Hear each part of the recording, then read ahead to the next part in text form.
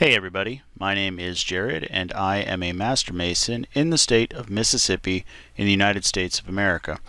And now we're going to talk about the description of the lights in the entered apprentice degree as it's given here. Now in other locations you may hear these termed as the lesser lights. Here it is described as the lights of a lodge are three and are situated in the east, west, and south. There are none in the north because King Solomon's temple was situated so far north of the ecliptic that neither the sun nor moon at meridian height could dart any rays into the northerly part thereof. The north, therefore, is masonically termed a place of darkness.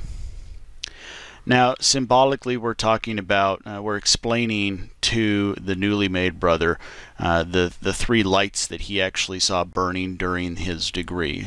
Sometimes burning means a lamp that is turned on. Sometimes it might be an actual candle.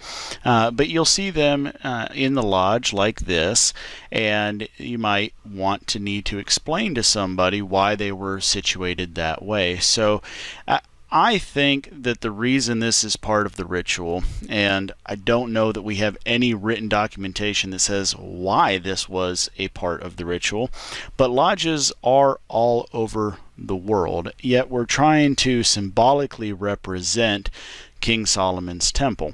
And so one way we might do that is display these lights and purposefully not have one in the north to show that if this were King Solomon's temple, that is where darkness would be. Obviously, this symbolism makes no sense to a physical lodge located near the equator or south of the equator, because we might get some light into the north parts thereof. Even where I am in Mississippi, you get a point where the sun rises and the sun sets just a little bit north of a 180-degree horizon if you look at it on a chart like this.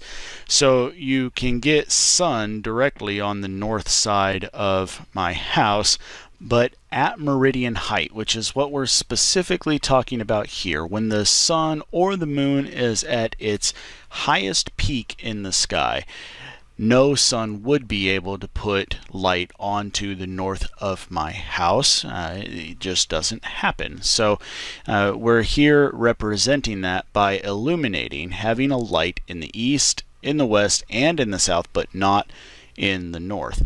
Now, I like to think a little bit more, what else could I try to learn from this? And to me, it kind of speaks to something else, that no matter how much we try, we try to spread light, there's always something that's dark. Now, you can try to parse that out even further. You could say that in the sense of light being knowledge, that always means there's something you don't know.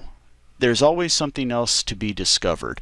And so you can try to strive towards that. You can try to keep spreading that light into the darkness.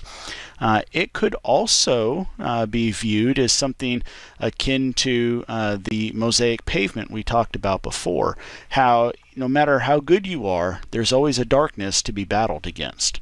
There's always something there that you have to subdue. There's always something that you can improve upon. So that's a couple different ways that I like to think about this.